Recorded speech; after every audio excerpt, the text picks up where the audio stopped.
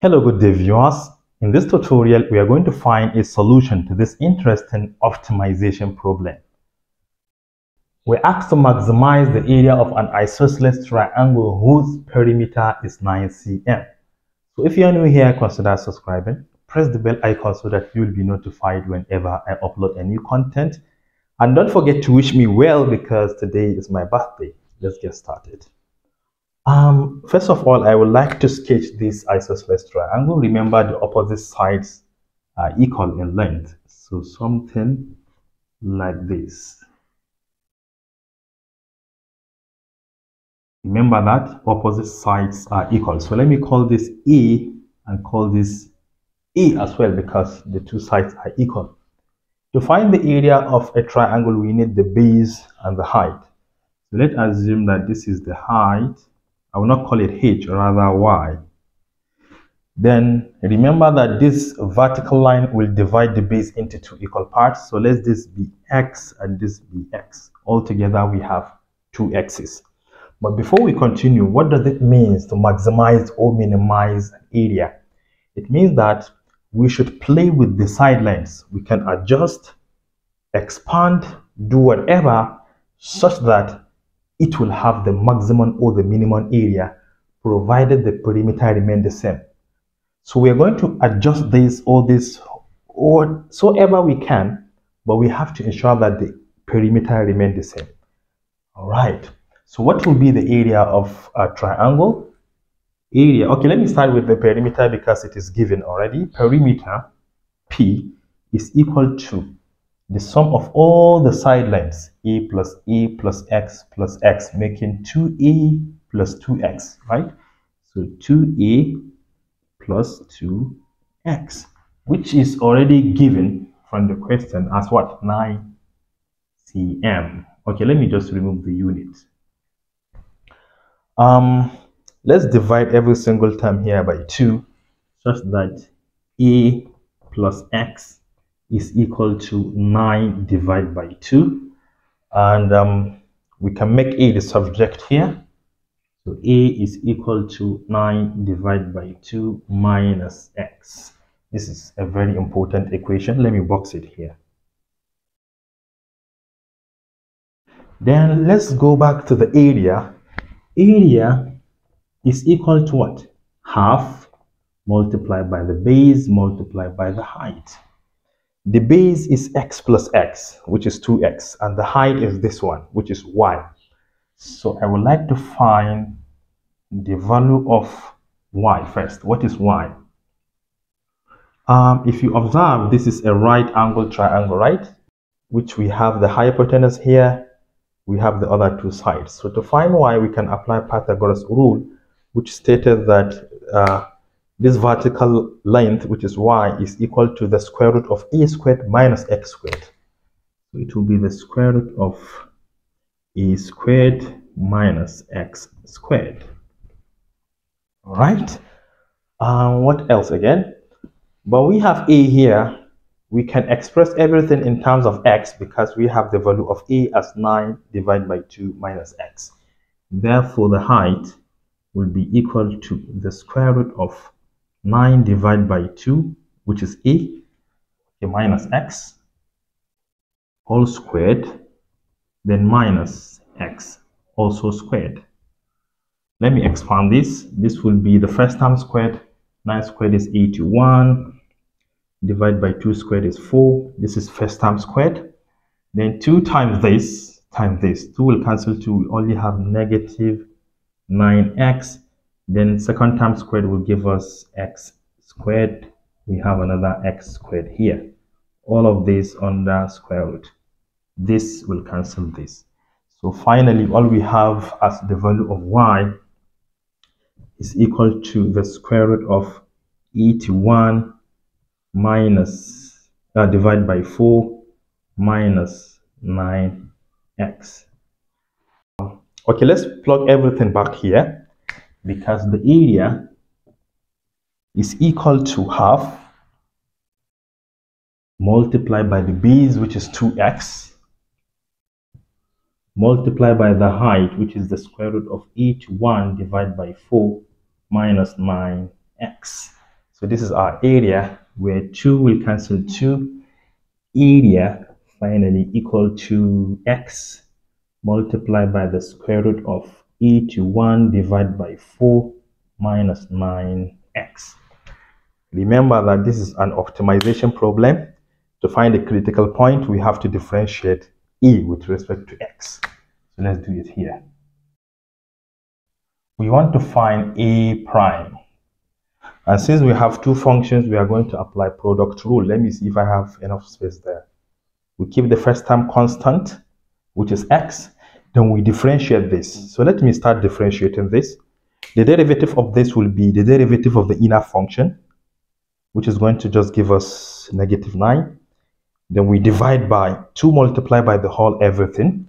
So that -9 multiplied by x will give us -9x divided by 2 multiplied by everything inside 81 divided by 4 minus 9x. I don't think we have enough space. Then plus, this time around, we differentiate this, we keep this one constant. As you differentiate this, you have 1 times this.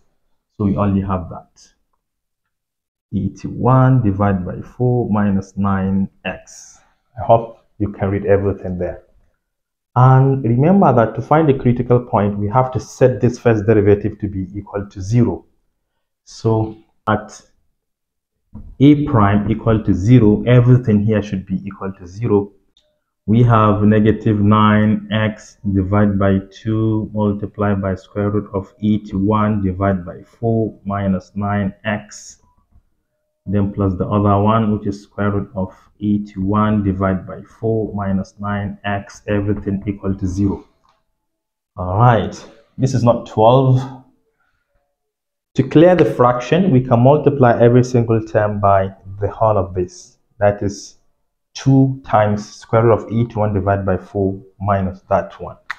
If we do that, it will cancel the whole of this fraction, leaving -9x here, plus this times this.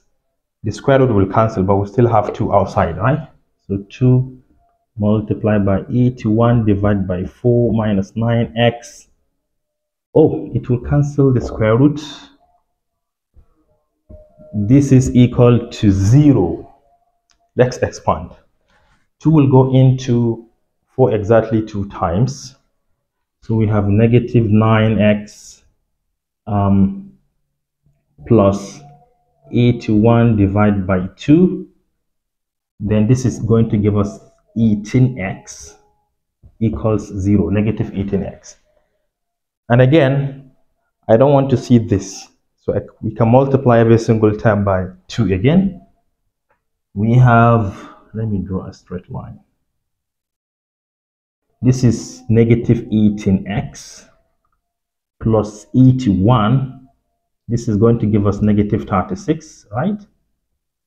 X equals 0. So we have cleared the fraction.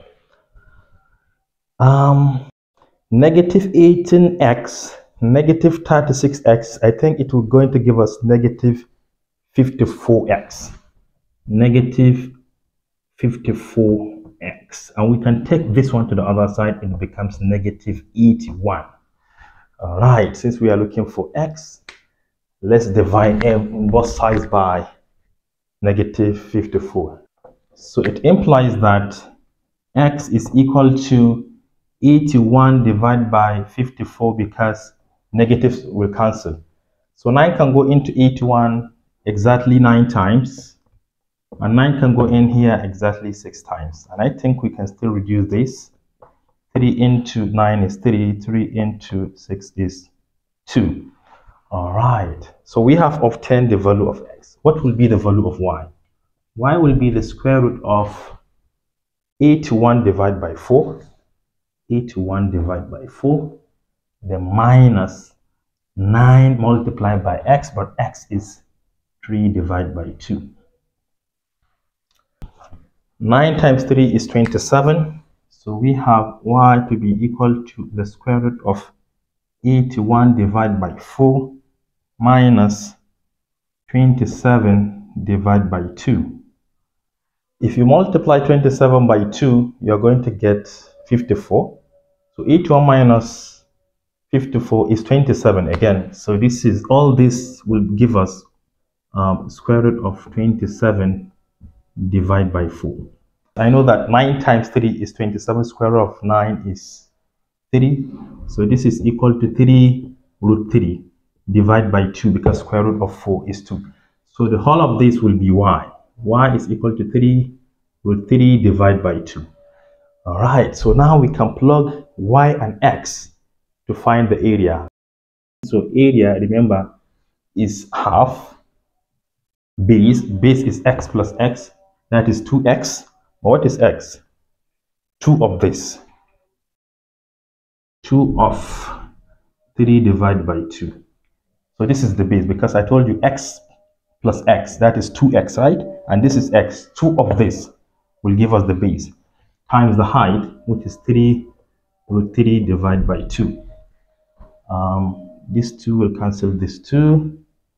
3 times 3 is 9. So we have 9 root 3 divided by 2 times 2 is 4. So this is the area. Unit is what? Centimeter squared.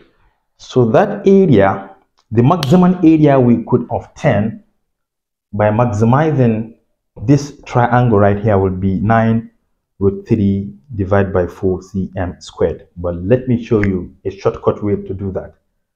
If you have 2 or more isosceles triangles of equal perimeters, the one with the greatest area is the one that has all the sides equal. That means when you have an equilateral triangle that has this perimeter. So if that is the case, we know the formula for finding the area of an equilateral triangle. We know that the area of an equilateral triangle is s squared root 3 divided by 4. What is s? S is just the side lengths, one of the sides. So if we are considering an equilateral triangle, remember, it has 3 sides of equal length. So we can take the perimeter and divide by 3, and that will give us a single side length. So 9 divided by 3 is 3, right? So this will be 3 squared root 3 divided by 4. You can see that 3 squared is 9 root 3 divided by 4 cm squared. Are they not exactly the same? They are. Thank you for watching. Do share to your learning colleagues, and don't forget to subscribe to my YouTube channel for more exciting videos. Bye-bye.